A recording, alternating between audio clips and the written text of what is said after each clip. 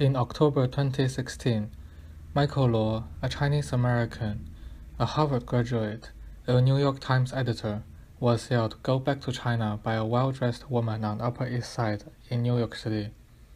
His 7-year-old child kept asking, "Why did she say go back to China? We're not from China."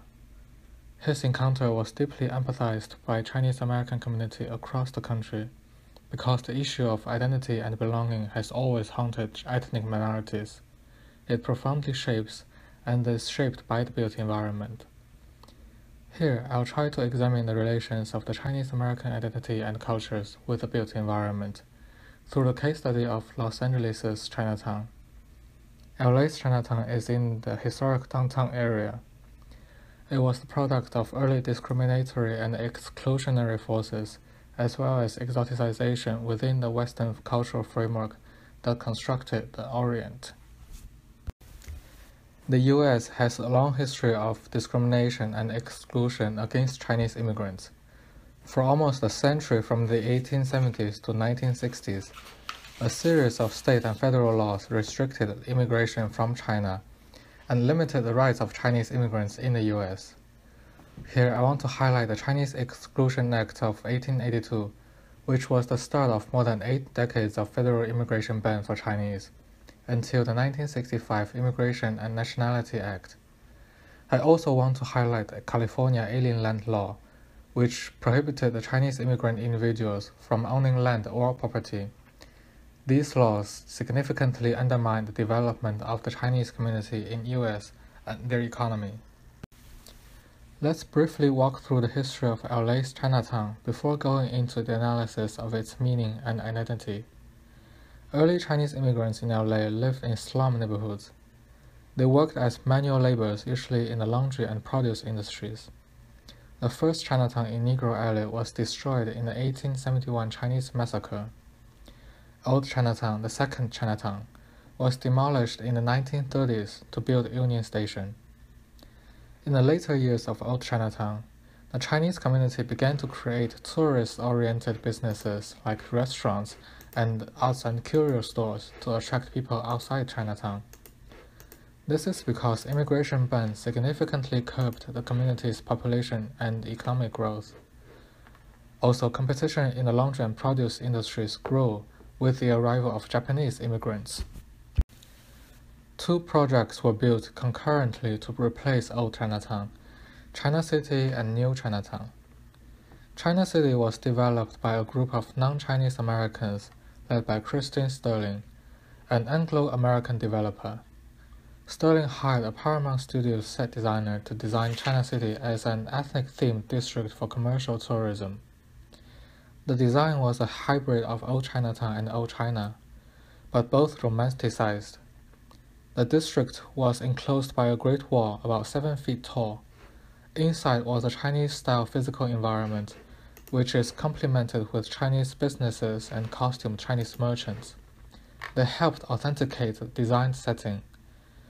Because of its constructed and yet perceived authenticity, China City was frequently involved in Hollywood film production. A fire in 1949 wiped out the whole district, and it was never rebuilt. A few blocks away from China City was New Chinatown.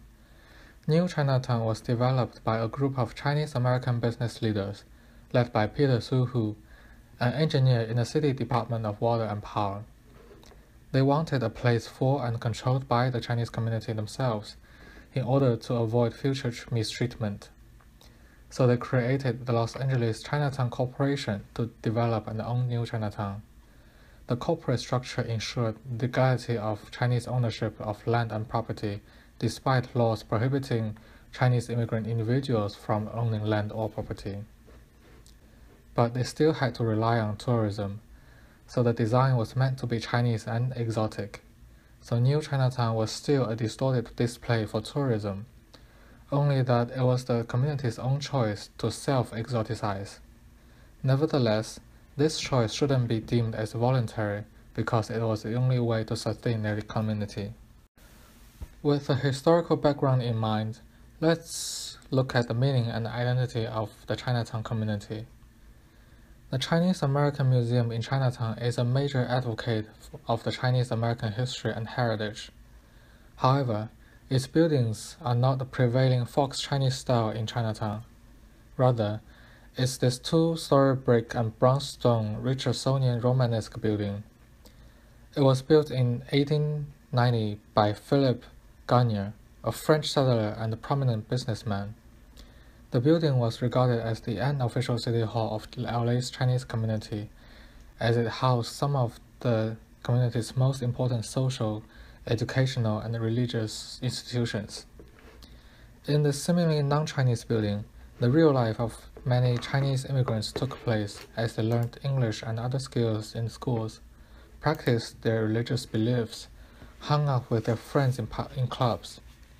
It symbolizes the real experience of the Chinese American community.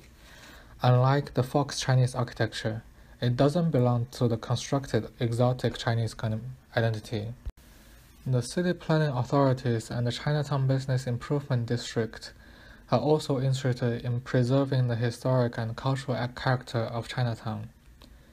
The former Community Redevelopment Agency, CRA, launched the Chinatown Redevelopment Project in 1980 as part of the urban renewal agenda.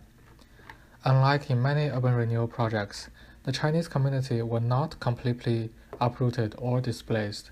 Instead, they were given priority to re-enter the area if they could meet the requirements of the redevelopment plan. A primary goal of the CRA's plan was to preserve Chinatown's unique and historic character, to stimulate the local commercial growth based on tourism. The presence of the Chinese community was certainly essential. Likewise, the Chinese business community created the Chinatown BID to improve Chinatown's environment and image so as to attract tourists. Historic and cultural is the magic phrase for urban regeneration and economic revitalization. The preservation of Chinatown's historic and cultural character is part of the wider urban regeneration agenda pushed forward by city government and local businesses. Regeneration and growth are certainly needed, but it's worthwhile to deconstruct the magical label historic and cultural and understand the growth mechanism.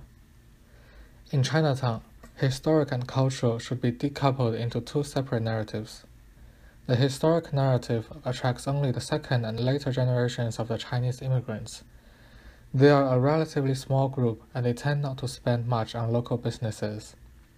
The cultural narrative is more profitable because it attracts the bigger group of tourists who are non-Chinese American and will come for the Chinatown's exotic quality. The exotic quality is sold to tourists in the advertisements, restaurant menus, and the general ambience of the place.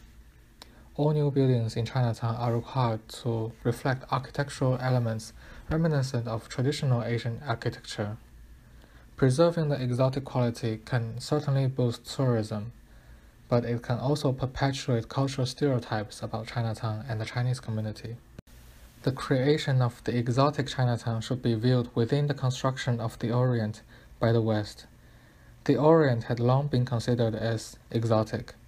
The chinoiserie furniture of the 17th and 18th century incorporated exotic Chinese elements. Chinese opium smokers were put on display during the 1893 Chicago World's Fair. The creation of Chinatown is the continuity of this tradition. It could be seen as part of the Orientalist cultural framework. Nonetheless, it is important to note that the exoticization of Chinatown involved the acknowledgement of and participation of the Chinese community.